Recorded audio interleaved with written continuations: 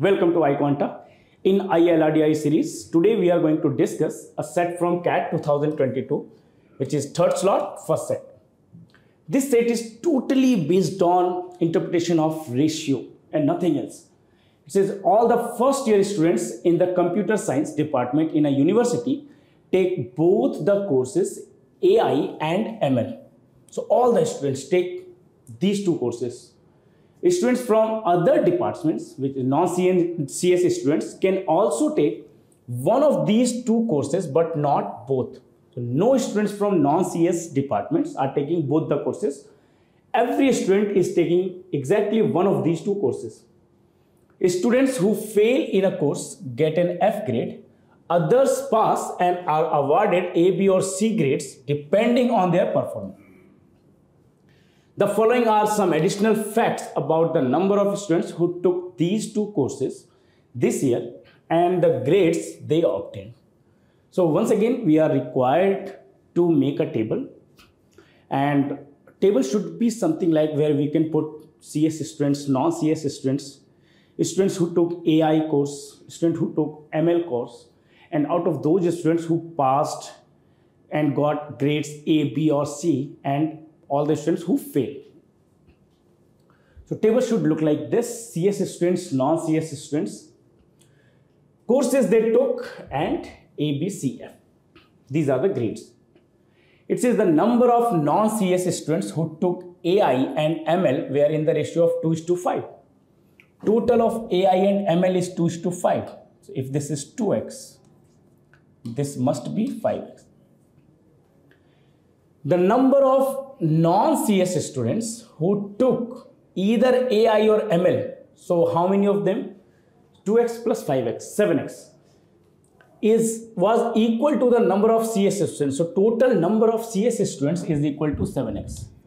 And we know that all of these students took both of these courses. So total AI students from CS departments will be 7x, and ML students will also be 7x. Now, next it says the number of non-CS students who failed in the two courses were the same. So, number of non-CS students who failed in the two courses, failed in these two courses were the same. So, if this value is y, this value will also be y.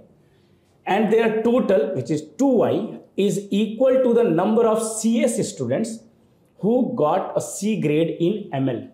C grade in ML, sum of these two. So this must be 2y. Now it says in both the courses, 50% of the students who passed got a B grade in both the courses. What are those courses? AI and ML. So let's say if number of students who passed in AI, number of students who passed in AI is equal to 2A. Then how many got B grade?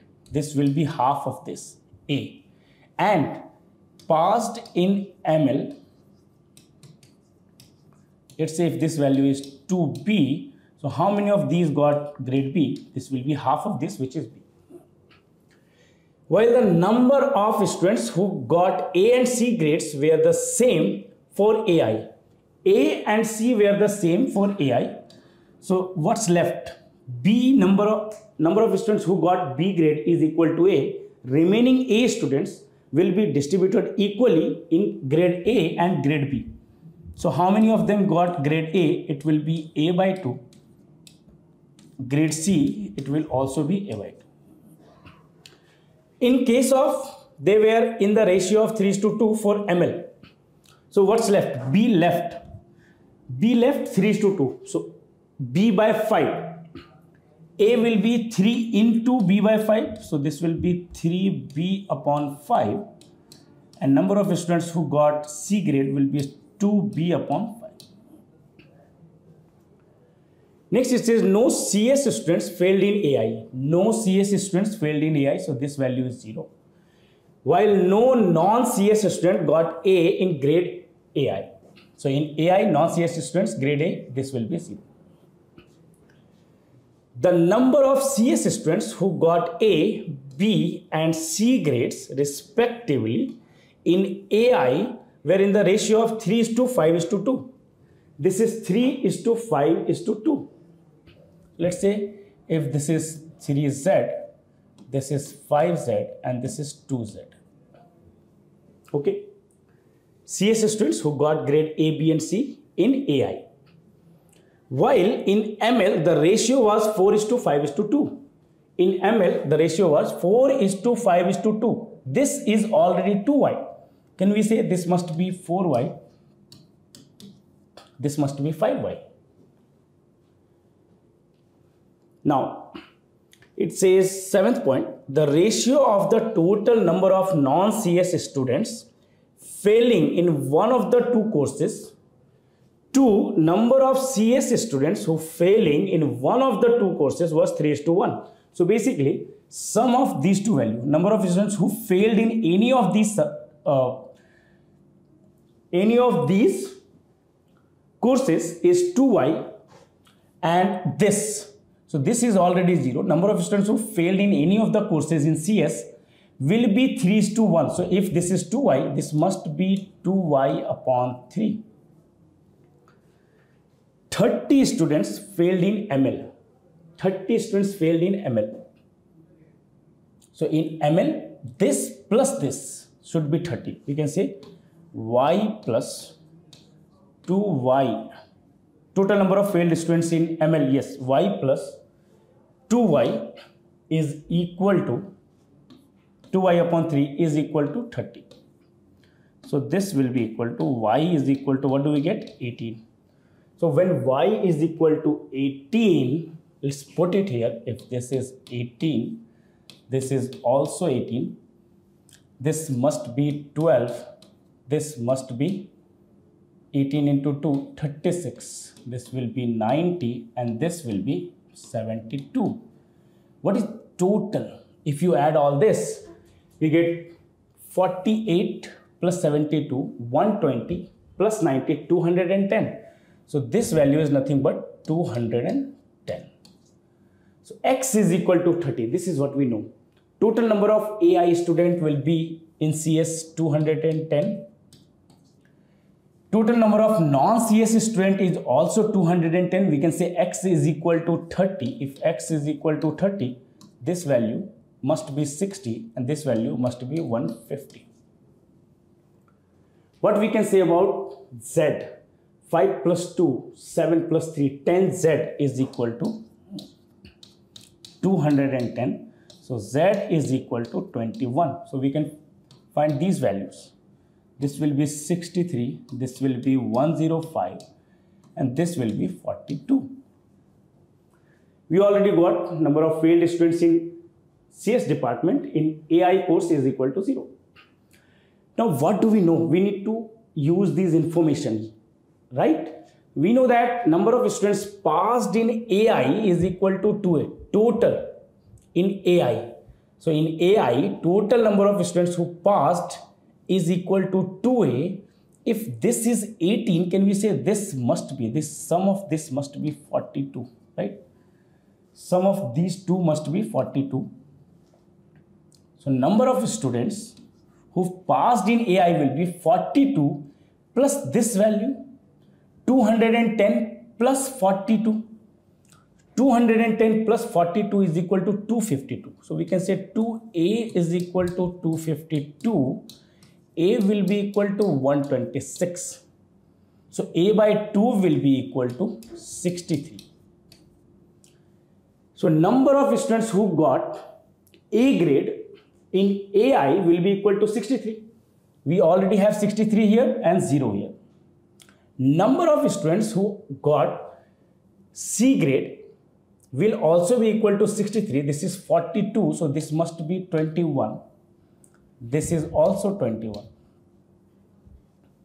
Now let's come to ML. Number of students who passed in ML is equal to 2B. So this is 18. The remaining values must be added up to 132. 132 and this value, sum of these values is 210 minus 12, which is 198. 198 plus 132 will be equal to 0. This is 3, 3. So 330. 2b is equal to 330. So we get b is equal to 165. So this will be 165. 3b by 5, this will be 99. 2b by 5, this will be 66. So number of students who passed in with A grade in ML should be equal to 99. We have this as 72. This value must be 27. In B grade, it's total 165. This is 105. This must be 60. And in C grade, it's total 66. This is 42. This must be 24. So now we got all the values. As you can see, this was not difficult to figure out. We just had to use all the information one by one. It's very easy to, this is like data entry problem, nothing else. So now we can solve the rest of the questions. It says, now in case of ML, this is 60 and 90. This should be equal to 165, right? I have taken with respect to 105. I should have taken this with respect to 90. So 90 plus 75 will be 165. This is 36. So this must be 30. Okay. These were the correction to be made. Now in case of A, this is correct. Now let's check this. All values are good, I guess. Yeah. So let's solve the questions now. It says how many students took AI? How many students took AI? So total 210 plus 60. It's 270. Option B is correct. Second question, how many CS students failed in ML? CS students failed in ML. It's 12. How many non-CS students get A grade in ML? Non-CS students A grade in ML. This is 27.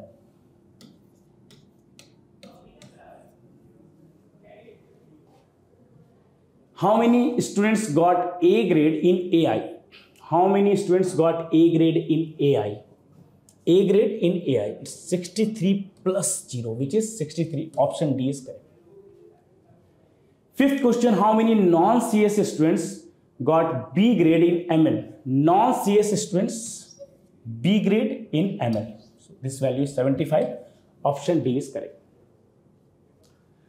So definitely not a difficult set, could be solved very easily if you are aware of ratio and if you draw the table. Otherwise, it could be really nasty using all the information and data is everywhere, right? So I hope you understood the solution. For more such videos, you can go to LRDI by iQuanta playlist on our YouTube channel and follow. Thank you for watching.